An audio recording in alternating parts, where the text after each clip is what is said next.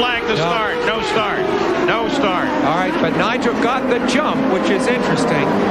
It was too much of a jump. He doesn't. Well, you know, it's so important to lead the first turn because of what you said, Sam. The rain coming up from the other car, and he out-jumped Michael. He didn't give Michael a free run at it. Plus, he pushed him almost into the wall. No.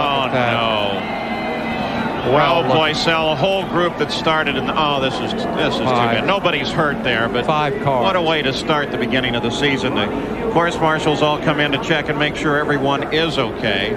Boycell, of course, in the orange and black car up against the wall. Willie T. Ribbs in the 24 car. Alessandro Zampredi in the 50 car.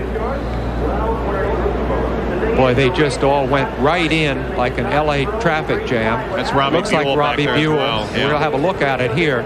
Look at the top of your screen in there. That's where the trouble starts.